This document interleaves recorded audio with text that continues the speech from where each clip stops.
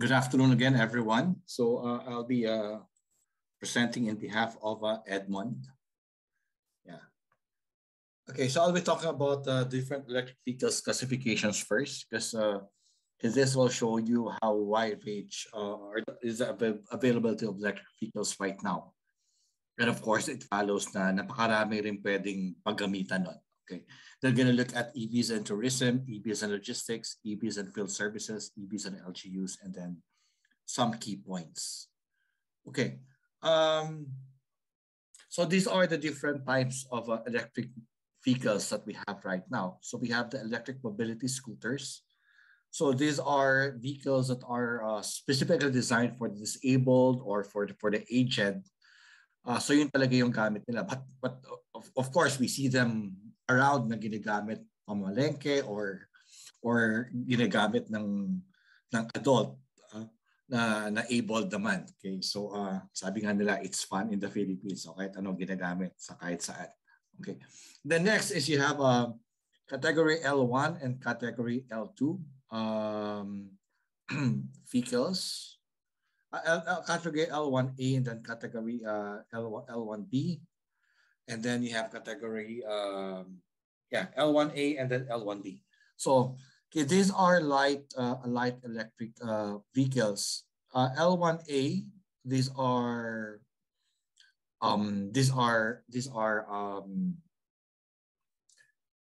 two-wheelers. L1B, these are three-wheelers with maximum speeds of around 25 kilometers per hour. So medyo mabagal, medyo maliit, but we see them all around. Kinagamit pa tayo panghatid ng mga anak, pamalengke. Okay. Then we have L2B. Okay, this is a bigger version of L1B and L1A. Yeah. And mas sturdy lang siya kumpara dun sa dalawa. And then we have also L3, which is the normal motorcycle. The maximum speed is around 50 kph. So this is unlike L1A, L1B, we're in medyo mababa yung speed. Okay, this one is mas mabilis yung speed niya, mas malaki siya. Ito yung mga dapat kinagamit for deliveries. And then we have L4. Okay, L4 is an electric tricycle actually, pero may sidecar. Then you have L5, which is the symmetrical type of tricycle. Then you have L6, these are quadricycles. Smaller ones, around up to 4 kilowatts yung motor.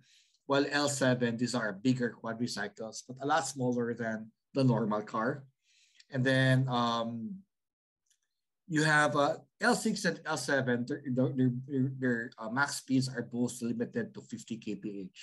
If you go beyond 50 kph and it's for passenger use, then they're classified as category M. So the electric Jeep that we know, okay, that's category M. The normal passenger cars that we know, those are category M. And category N, these are vehicles for goods transport and for other utility applications. So they're considered as category M. And then of course, lastly, we have the electric buses. So as you will see in here, napakarami. So it means there's electric vehicles is beyond public transport. Personal use, corporate use. They're now present in almost all vehicle types. Okay, very common sa atin right now in category L1A, category 1B, and category 2B. So I think kahit saan kayo umikot right now, nakikita niyo yan. No? So marami mga China-made units right now na naglilipa na. And it's very cheap. So maraming bumibili sa kanila. Okay. Now, electric vehicles and tourism. Okay. So you will see in there actually on your left, yung picture ni Edmond Araga. Okay, the one in blue na naka sunglasses. Nasa Boracay siya actually ngayon. Kaya he's not the one presenting this. He's in Boracay right now, together with Nissan Philippines to launch Nissan Leaf for hotels there for tourism use. So electric vehicles, electric cars are now slowly going into tourism right now also. Slowly going into hotels as a luxury car services. So it's now penetrating the tour agency, the tourism industry. On the upper right, okay, this is also being done here in the Philippines. You have like golf cart like vehicles, electric vehicles that are used for tours, for slow moving tours. No, so yeah, so that is also very very common. And of course, in other countries, we still don't have one in here. Electric vehicles are also used as shuttle vans. Okay, the newest that we have is the one of Gets. Okay, however, that is not it's of a bigger size than this one. So these are the type of vehicles that are used for tourism. So we have locally, we now have electric cars that are sold in the market. For the golf carts, we have locally made golf carts that are sold in the market. Of course, you can have the choice always to buy an imported one. But if you want to buy an electric van, it's still not available locally. You might have to import them. This is electric vehicles and logistics. So from all sizes, you have either pedelec, so you have a pedal assist electric bike. That is very common in other countries. The second picture that they have there, that is a class L3 motorcycle that is produced by one of the close friends of EVAP, the president of the Electric Vehicle Association of Malaysia. So they call this the Eclimo bikes. So these are being used right now by KFC. So this is through leasing. So the company leases these units to KFC, and then KFC operates them, and they share with the profit.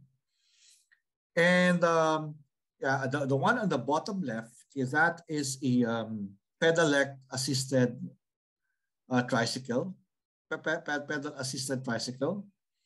That could be an alternative to the normal electric bicycle that we see, the yellow one. Okay, for slow moving areas, of course, being pedelec, that means that you're also reducing your battery size, you're reducing the cost, you're reducing the motor size. It's a lot cheaper than the normal electric bicycles, and at the same time, you solve the problem of range. And then the one below, the white one, okay, that's an electric van, delivery van, a bit bigger than an e-quad. Okay, that is very common also for deliveries. It's a bit bigger than the electric tricycles, a delivery van. And then, of course, you have the electric van and the electric trucks. Okay, that is being used right now by a lot of logistics companies, global logistics companies, DHL, UPS Express, UPS, FedEx. They're all using. Most of them are now starting to use electric vehicles in their fleets. And this is an area that is less really focused on, but this is actually an area where electric vehicles is really very useful, and I think at this point is already mature and economically competitive to look at. Okay, so you have intralogistics. So it means these are vehicles being operated within the facility of a company. So it could be like in the vicinity of a farm or in the vicinity of a factory. The thing with these applications, they're not really that fast. So you don't require really very big motors. The area is pretty much controlled, so you can easily plug them in. Then you can schedule things. So that's why these applications for companies now getting very, at least abroad, is now getting very popular.